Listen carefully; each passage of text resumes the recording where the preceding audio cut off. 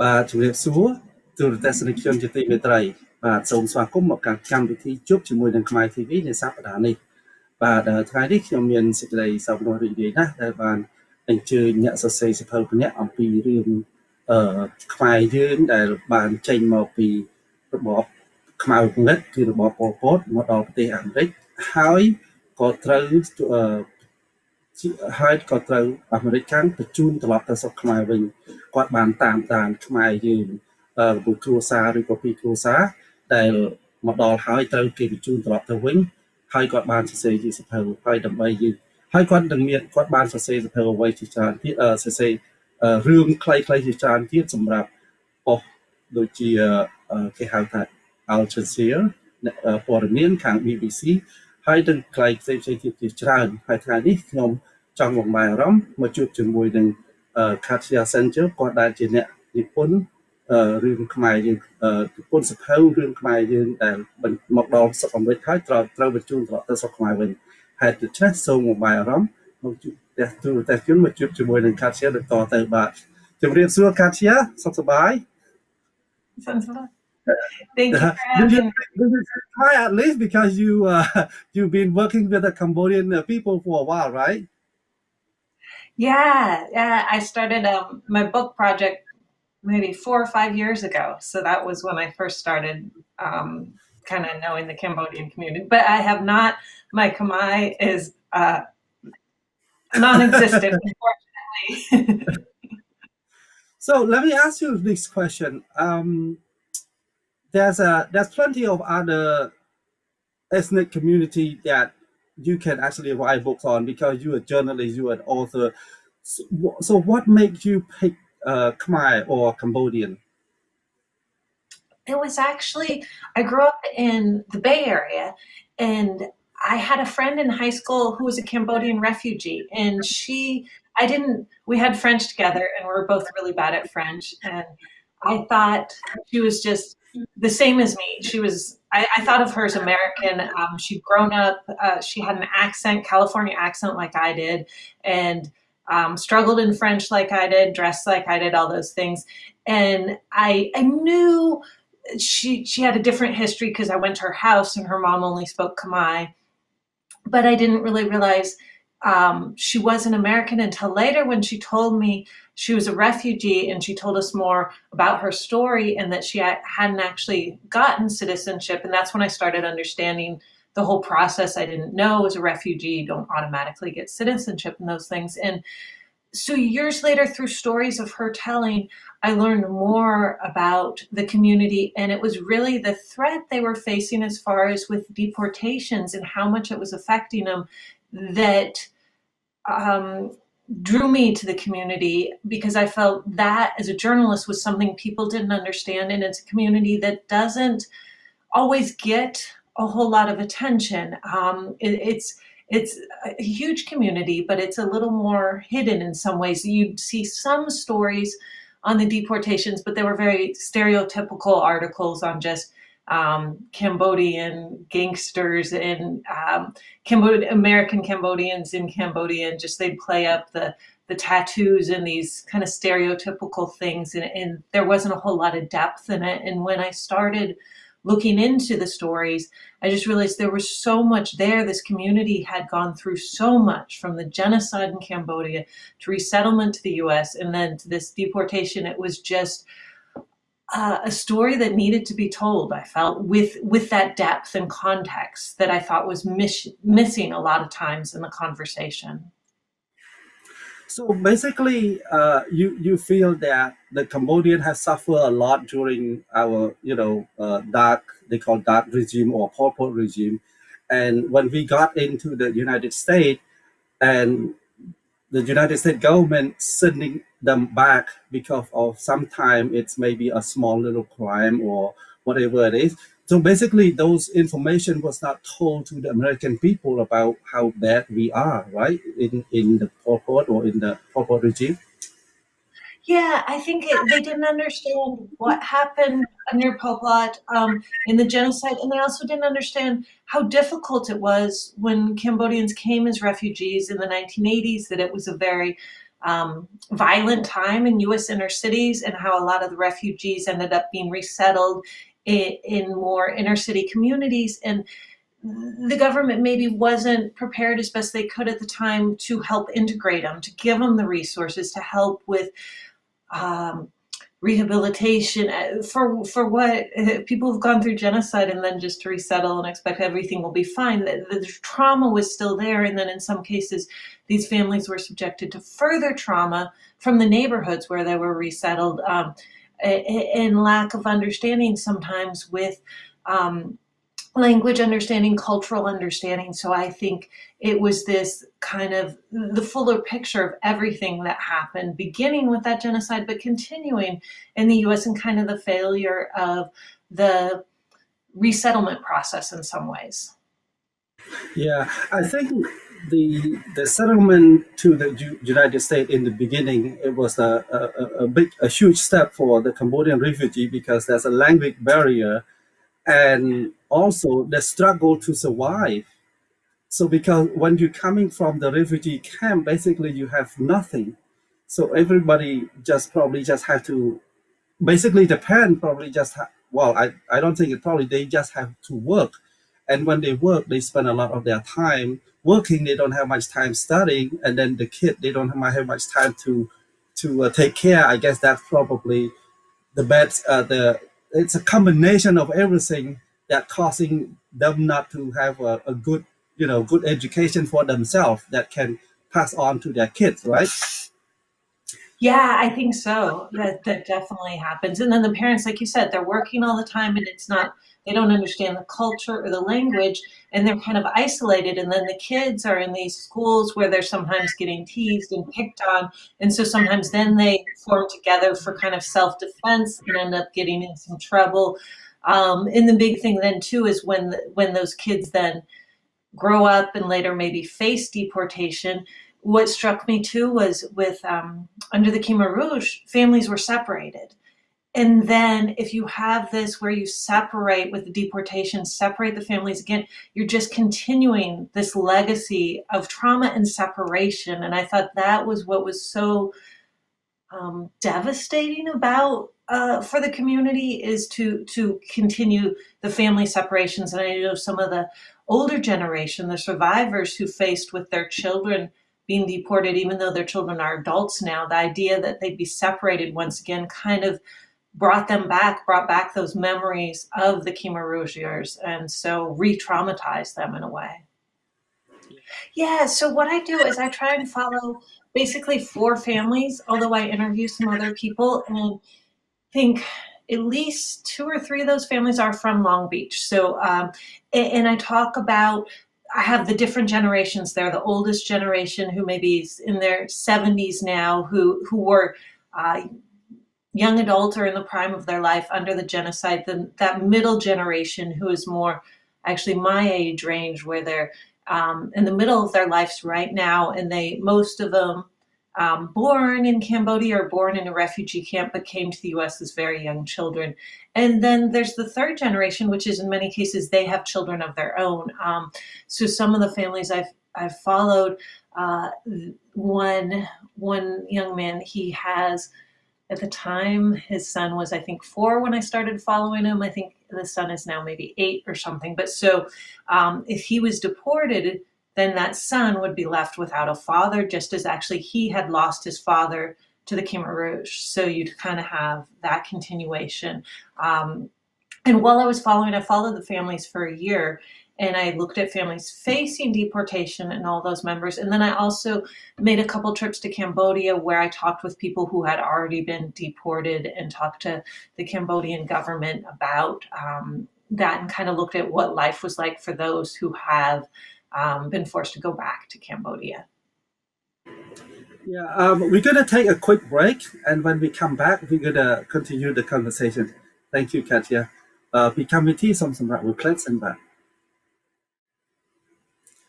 បាទសូមស្វាគមន៍ត្រឡប់មកវិញបាទអំបញ្ញមិញខ្ញុំកំពុងតែពិភាក្សាជាមួយនឹងអ្នកសរសេរសភៅម្នាក់ពីគ្រួសារខ្មែរយើងដែលបានមករស់នៅក្នុងប្រទេសអាមេរិករដ្ឋ California ហើយត្រូវរដ្ឋ California បញ្ជូនត្រឡប់ទៅស្រុកខ្មែរវិញ បាទហើយដូច្នេះយើងនឹងមកជួប Katya again ម្ដងទៀតបាទ Katya, you said you have followed 4 families. Is your book contain about the 4 families in the book? Yeah, so I try and tell, I think the best way to tell a story, I have a journalism background, is through people, individual stories. And so I try and tell this larger story through just several really more intimate stories. And really track those families, but their stories are similar to what many others in the community are experiencing. And then I include some context about the laws and the legislation that impacted the community and then what happened before. But yeah, I do focus on one family is San Croucher. She's the one, I think she was in her mid-70s when I met her, and then her adult daughter, Sati, who actually has children of her own, and Sati was facing deportation. And so I tell the story from that family, from the mother, from the daughter, from the granddaughter, from some of the aunts, and kind of try and give a fuller picture for that family. And then another family I mentioned about the man who was a father who was facing deportation, and he had the young son. And so that was David and Solomon, actually. And they're also Long Beach. And then I get David's mother a little bit more. That is just David and his son's story. And then I had another family that was a little further south, and a few other kind of peripheral characters and things. But those were kind of some of the main stories I focused on, those families. So if they're going to deport those families, then if they're going to deport the mother and the father, then the children going to stay behind without anybody taking care of other than the grandparent. Is that right?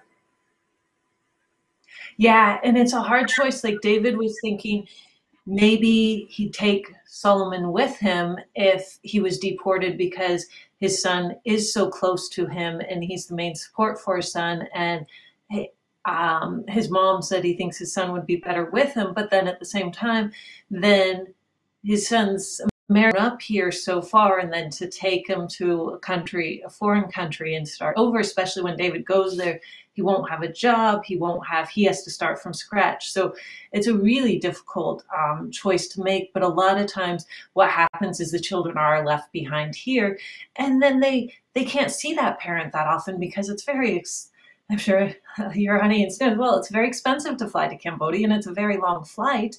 And so it's not like you can go regularly to visit that parent. And the parent, once they're deported, although there have been a few cases now where people have been able to come back, it's very rare. And usually once you're deported, it's for life, and you aren't able to come back even to visit or see your family or kids. So yeah, you're taking away a parent, and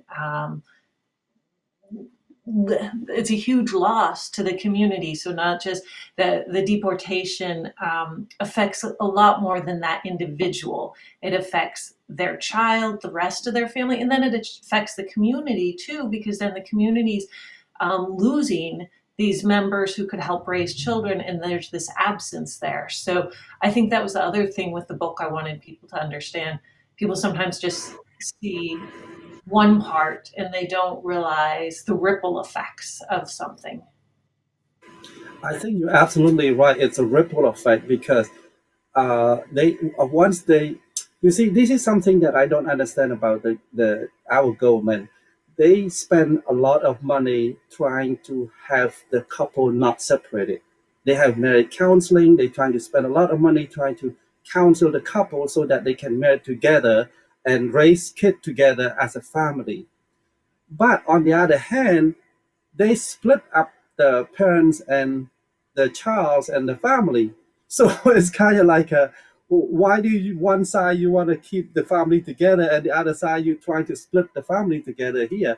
I mean, there's a lot of option where, there's a crime, there's a certain type of crime that, when you do a crime, you commit, you got to go do your time in jail for a certain period of time, and then you come out, you be like normal. Why did you have to put them like thousands of miles apart? That would affect. Plus, the kid behind, the kids that are right now that's going to be raised by maybe single parents, or could be a grandfather or grandmother that does not speak English. And then you kind of like create another bad crop in here. Like you just said, it's a ripple effect. So it's from father to kids and then to kid again. So those are something that I don't really understand. You know, you spend money on one side to save the couple together, and then on the other side you try to split it, right?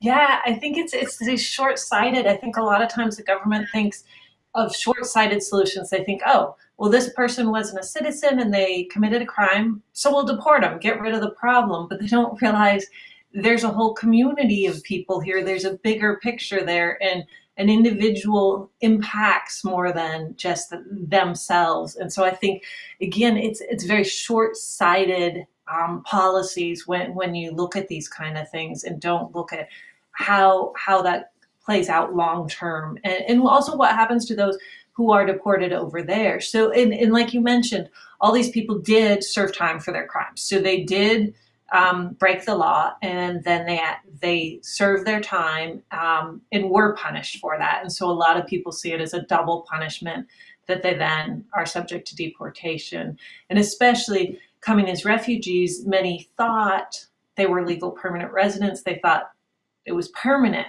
They didn't realize that there was that extra step for citizenship, and that they could face deportation, because immigration law in this country is so confusing and complicated. And I think a lot of people don't understand, and then the laws change and things. So it's a really difficult situation. Yeah, I think you're right. Because the complexity of the law, and some people that, like for example, the first generation of the Cambodian refugee that come here, they have no idea that they have to be a U.S. citizen. They don't know that, and when they have the kid that born here, or they bring their baby when they settle here, they did not realize that the baby that they brought in is not a citizen, and they have to be a citizen. They did not realize that. So at 30 years, 40 years gone by, all of this has happened. But the thing is that they, like you just said, they don't look at the bigger picture, which is once you take the breadwinner out of the equation, then you create more problem, more bad crop behind here. Because initially, the reason why I guess believe that the kid is committing crime, because they don't have a lot of good education from the parent, because the parent, when they come in, they have a language barrier, they don't have any money, they don't have anything. It's just a refugee. So they had to work. I know a lot of the people work extra hour. They don't work 8 hours a day. They always work like 10 hours, 12 hours. So they don't have time. They don't have a lot of time spent with their children. Therefore, some of them, like you said earlier, because they've been teased on, because they've been picked on at school, then they form a group of gang, and that's what caused a problem. And I think we had one lady we interviewed, I think several years ago. I don't remember if they deported her back or not. She also told us about the same story, because of their parent was working so hard, no time taking care of them. So she formed a group of the Cambodian gang, which is to protect from the other gang to hit them. So they form a group to help their own group, you know. So that you are right, because if they do something like this, it's going to cost more and more. And if the person only have one child, that's only one problem. But if the person has three, four child, that's even worse, because the child is going to go on welfare, right? You said that some of them can come back. Is there any way they can come back, resettle back here? There've been, last I checked, there were two, but maybe it's three now. It's really difficult, but there are some organizations that are helping. And what happens is they have to then get their crime pardoned, and then go through, there's been some pardons of people here that has helped them then not be deported. But then there are some who were already deported who've been able to go back. And I think it was, I get it confused with all the legality, but I think they go back and they get a pardon and then they're able to come back. But basically it's a complicated and lengthy process, and not everyone qualifies for it. And you really need someone, an organization that can devote a lot of time and energy and effort to it, and has people who know the law well. So they can only take on limited cases they can do this for. But there have been, I think last I saw, I remember I've seen at least two. There was one person went back to Sacramento, or maybe two. By now there are probably three or so, but so it's not that many. And one person went back, I think, after 5 years of being in Cambodia. So it's, they had children, and then their children are practically grown, you know, by the time they get back. But yes, it is, there are a few rare cases. For the majority though, it isn't anything that's going to happen anytime soon, because of the amount of paperwork, expense, and because some won't qualify for that. I see. So once you're gone. Basically, it's very small chances of coming back. Yeah. Okay, we're going to take another quick break, and when we come back, we're going to continue again. Thank you. ពីកម្មវិធីសម្រាប់មួយផ្លែសិនបាទសូមស្វាគមន៍ត្រឡប់មកវិញបាទអំញ្ញខ្ញុំកំពុងតែជួបជាមួយនឹងKatya Cengel. She's the one គាត់ជាអ្នកសរសេរសៀវភៅរឿងខ្មែរយើងដែលបានចូលមកនៅរស់នៅរដ្ឋ California ហើយត្រូវរដ្ឋអាមេរិកបញ្ជូនត្រឡប់ទៅស្រុកខ្មែរវិញបាទហើយសៀវភៅហ្នឹងគាត់បានសរសេរមានចំណងជើងថា From the Killing Field of Cambodia to California and Back បាទហើយសៀវភៅហ្នឹងយើងអាចទិញបាននៅក្នុង Amazon ឬក៏កន្លែងផ្សេងៗទៀតបាទKatya, you have spent 4 years writing this book, right? It was, the inspiration started, it was kind of on and off, because I do other things while I'm writing. So it was several years, but it started probably, the first thing started from the first article I wrote to when the book came. Yeah, it was probably about 4 years, but some of that time is editing and other things. What happened is I was in Cambodia doing some reporting, and I did a story about, I'd heard about the Cambodian Americans who'd been deported to Cambodia. And I'd heard a lot of stories, but I hadn't read any about women at the time. And this may have been back 2000, oh, it was a while back now, 13, 14, somewhere in there, maybe even 2012. And so I went in search of women, because I knew some Cambodian American women had been deported. And as a woman myself, I knew obviously it would be different for women deportees versus men. And there are a lot less of them than there are men, but I was interested to learn about that. And I met, one of the women I met was from Long Beach, and she had a teenage son in Long Beach, and she was, and her mother was in Long Beach, and the rest of her family. And she was just very well-spoken, very open, very interesting woman. And it was through her I really realized there's a much bigger story here. I can't really do justice to it in just a 2,000-word article. I need to, because I can only tell her part, but I can't get into her son or her mother. And so that's when I decided I wanted to extend it into a book. But it took a while to figure out who would be willing to tell their story for the book. She wasn't comfortable having her son and mother, that it's a big invasion of privacy. It's something not everyone wants to do. And so I didn't end up being able to write the book about her. And so I had to find other people who were willing to share and trust me. And I was very honored that people had trusted me with telling their stories, because I'm an outsider. I'm not from the community. But I felt as an outsider, I could help bring some of these stories to light and offer a different version. Then I think it's really good when you have stories from within the community, and then you have some from outsiders as well. I think it helps, the more voices drawing attention to something that is not getting coverage, I think the better.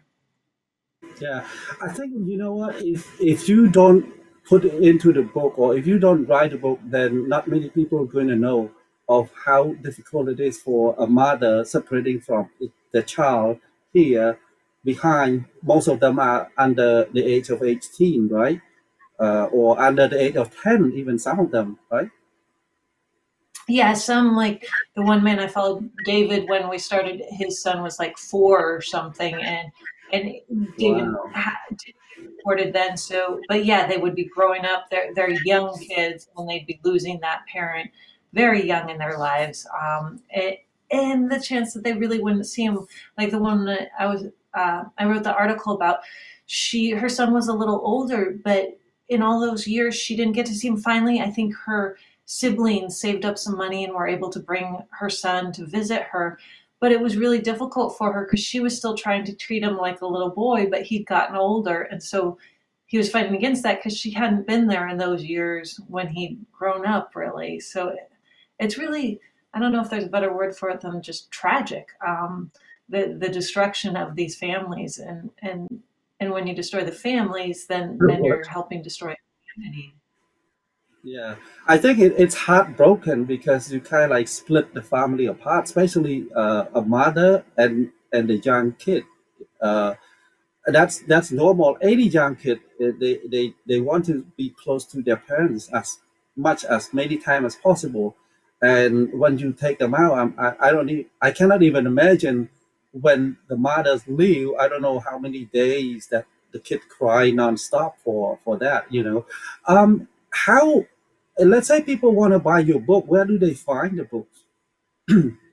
Yeah, actually, you could find it Amazon or Barnes and Nobles or any bookstore can order it. It's by a pretty big publisher. My publisher is University of Nebraska Press. So if you just put my name and Exiled online, you'll find a lot of ways you can buy it.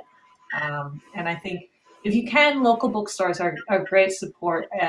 And they can order it if they don't already have it. But also Amazon's usually the cheapest and easiest. I guess does the book have? Do you have it in digital, like I mean, audio books, or only on paper right now? It's a Kindle, and actually the Long Beach Library, the Mark Twain branch has a copy. I donated them a copy, so they have a copy too at the library. Oh, And it's a Kindle version. I don't think it's on audio yet. I have to check on that.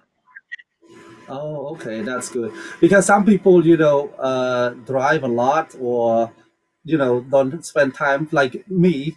I like to listen because I don't like to sit there and stare at the book. I like to listen because that way when I drive, I go somewhere, I can hear, and when I listen, I can do it again and again and again so that I can remember exactly what it is. And it's also sometimes it's easier because um, when you listen, you can actually do some other things, and then you can go back. Yeah. No, it's a really good point. I actually just had asked the publisher about what we can do because my first book you have on audio, but this one isn't yet. So I'm working on it. Pretty sure it's coming soon. It's coming soon anyway, right? Um, the the family that are split up that that you follow, those the kid, most of those are all under age of 8, under age of 10, or are they anyone of older now? It varies. And some of the ones so I follow the main families, but then in Cambodia, the people who've already been deported, I follow up with some of them, and some of them have older children. Some of their children were younger when they were deported because it's been going on for quite some time, these deportations. And Sati, one of the women I was following who was facing deportation, her children were actually grown, and she was at the point she had grandchildren.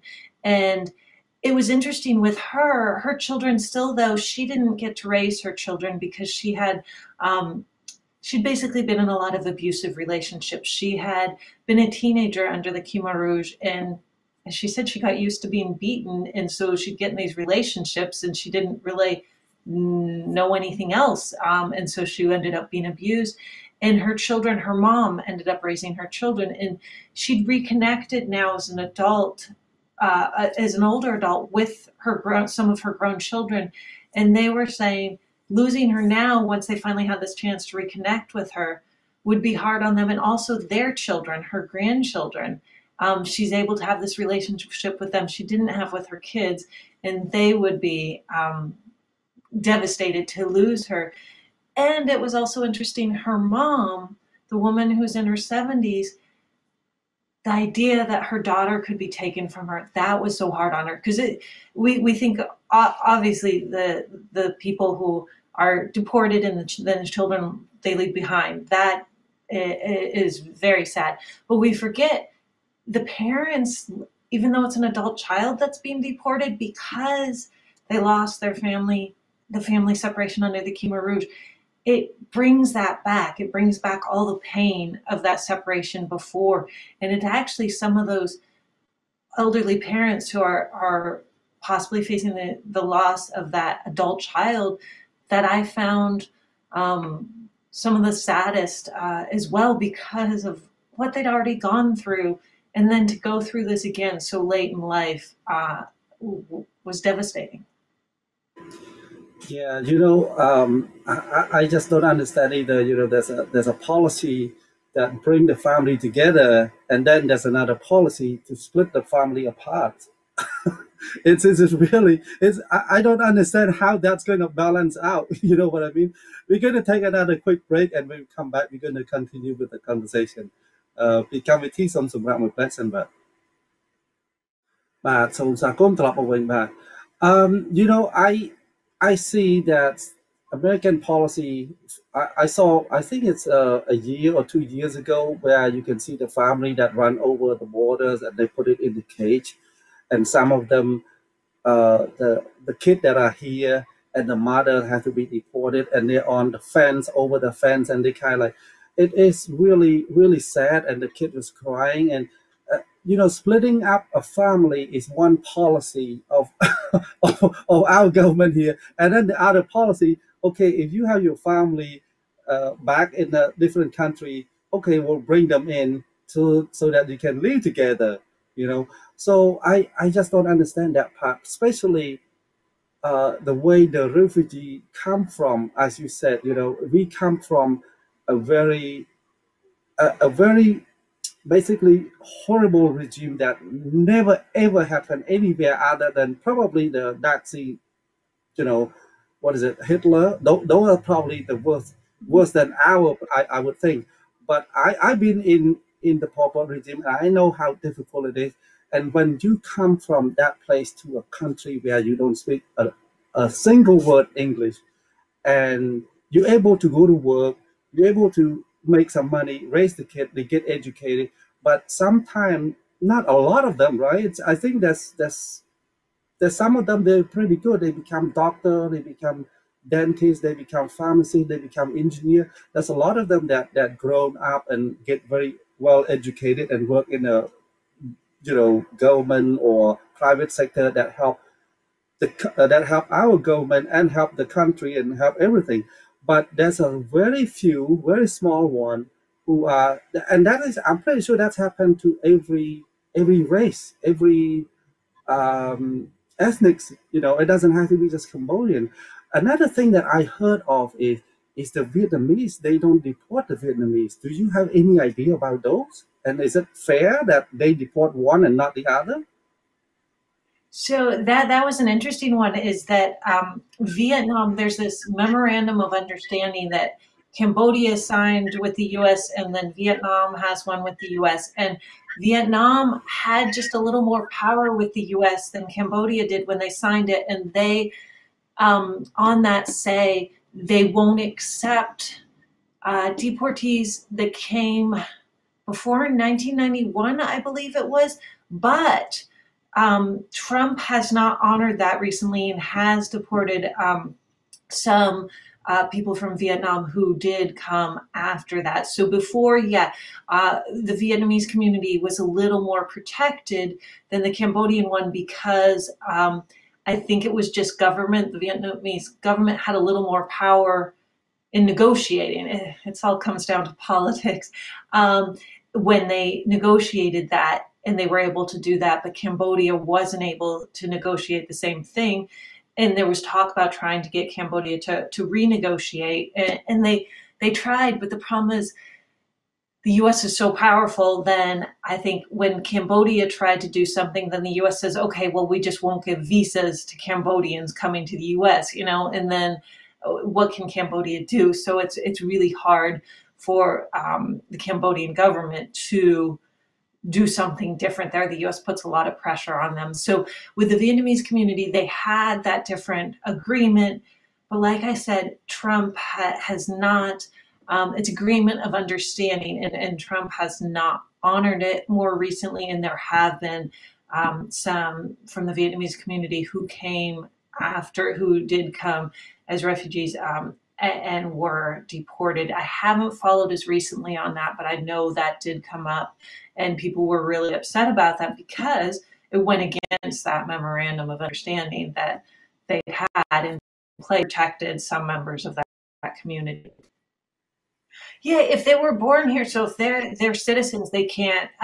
The laws, they put these laws in effect in the 90s, and it's particularly aimed at these legal permanent residents. So they have different legislation, different consequences for felonies, different definitions than you would for a citizen. So once you're a citizen, you can't be deported. So if they were born here, they're safe. Or if they have gotten citizenship, it's okay. But if you're just a legal permanent resident, your these laws can impact you, and you can be. But the laws that went into effect on that, it was after the Oklahoma City bombing that there were two different laws that made it possible to deport legal permanent residents for felonies, but they're felonies under immigration law, but under regular law, they're not necessarily felonies. So they're things people have been deported for: shoplifting, joyriding, a lot of drug charges, and then of course some more, there's murder and those types, but you also get the writing bad checks, the shoplifting, the joyriding, and these kind of things.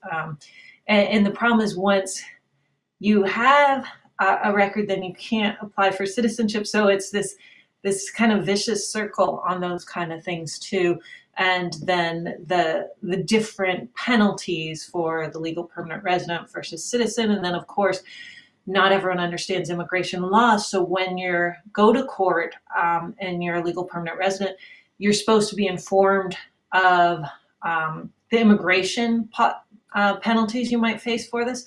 But a lot of times, the lawyer you're working with, something might not know those penalties. And so some people aren't informed. Other people aren't given, you're supposed to also have translation. But sometimes I've been at a court hearing where they asked the woman if she wanted a Khmer translator, and she did, but they didn't have one that day. And so they're like, well, can we do it anyway? And she said, okay, but she would have done much better with a Khmer translator. She spoke some English, but her understanding when it came to complicated legal things was not as good in English. So there are all these reasons for confusion and why some of these things happen. And I guess, like you said, the trying to keep families together, and then we split them. We kind of brought these people to the U.S. as refugees. We welcomed them, but then when things don't go perfect or something, we just kind of shut them out. And I guess also when we're talking Vietnam, Cambodia, we forget a U.S. involvement in those countries in the first place that helped, contributed to the rise of Pol Pot and that regime, all the extensive bombing of Cambodia and those types of things. So I think we really need to look at that bigger, full picture, because so much times this is just looked at as in isolation without that context. We almost run out of time right now. I would like to give you like a minute or so, your final thoughts. So what you think about the books, and how basically try to promote your books and where we can go and buy and all of that stuff. So please do. Oh, thank you. Well, I think I want to first thank the Khmer community for actually, in writing this book. I couldn't have written this book without the community, without people being willing to, like I said, trust me with their stories, open up to me, and let me tell those stories. And the community's very warm and welcoming, and the relationships there I've been able to make are just really special to me. And so I thank everyone who did help me with that. And I think yeah, the book, again, why I wrote it is why I do journalism, why I do stories in general, is because they're things I think are important for people to understand. And stories I feel need to be told, and you need to, I want people to know what's going on, so they're informed about this. And you can buy it. It's Exiled from the Killing Fields of Cambodia to California and Back, and you can buy it on Amazon. You can buy it Barnes and Noble. You can, if you just go to your local bookstore, when we can go to those again. I think some are opening up again now. You can ask them to order it if they don't have it, because it's pretty widely distributed. So it shouldn't be too hard to get, hopefully. Thank you very much. Thank you, Katya. Your name, it sounds like I really understood when I first hear your name. So thank you very much for allowing me to interview you today. And well, next time we'll talk to you again. And to the Unity Metrai, on my making Kapung that you to more than Katya, what the Junjit American, that band to say the whole room, Khmer Yin, British Khmer Yin, Joe about Company, America, Peter Non Cham Patsap, High but top the បានចូលមកដល់ចំនួន80ហើយមានកូនមានចៅដែលមានធ្វើអក្រិតកម្មធ្វើបទអក្រិតកម្មតូចក្តីធំក្តីដល់ពេលក្រោយមកប្រទេសអាមេរិកគេត្រូវបញ្ជូនត្រឡប់ទៅស្រុកខ្មែរវិញដល់ហើយទៅគាត់ក៏បានតាមដានចំពោះមនុស្ស4នាក់ក្រុមគ្រួសារ4នាក់ដែលមានបញ្ហាដែលត្រូវឲ្យកូនប្រុសឬក៏កូនស្រីដែលបញ្ជូនទៅស្រុកខ្មែរវិញហើយគាត់បានសរសេរជាសៀវភៅមួយដែលមានចំណងជើងថា from Cambodia to California and back. Yeah. So គាត់បានសរសេរសៀវភៅហ្នឹងហើយបើសិនជាទូរទស្សន៍យើងចង់ត្រូវការទិញសៀវភៅហ្នឹងអាចទៅទិញបាននៅ Amazon នៅនឹងឬក៏បាន Noble ឬក៏នៅកន្លែងលក់សៀវភៅនានាទូទាំងសហរដ្ឋអាមេរិកបាទហើយមាននៅក្នុង Kindle ផងដែរហើយទៅអនាគតគាត់នឹងបញ្ចូលជាសំឡេងនៅក្នុងសៀវភៅហ្នឹងបាទ I want to have one final question. In your future, are you planning on write books about Cambodian again or about anything else in your future? I wasn't truthful, but if someone came to me with a story about that and there was something, I kind of follow whatever calls to me at the time. And so the next book I was working on was actually about juveniles and mental illness. So I'm still very interested in the community and things, and sometimes I'll do magazine articles, but probably a whole book I don't see myself doing again about the Cambodian community, unless though if there was a great story there and someone, and I know there are great stories there, but if I found another one I would, but right now I don't have plans. Great. Thank you very much for coming to allow me to interview you today. Thank you. សូមអរគុណដល់ទូរទស្សនិកជនទាំងអស់ដែលបានតាមដានទស្សនាខ្មែរ TV តាំងពីដើមរហូតមកបាទសូមជូនពរឲ្យទូរទស្សនិកជនទាំងអស់ជួបប្រទះតែសេចក្តីសុខប្រកបមុខរបររកស៊ីមានបានហើយមានសុខភាពល្អបរិបូរណ៍គ្រប់គ្រួសារបាទខ្ញុំសូមជម្រាបអរគុណនិងសូមជម្រាបលាបាទ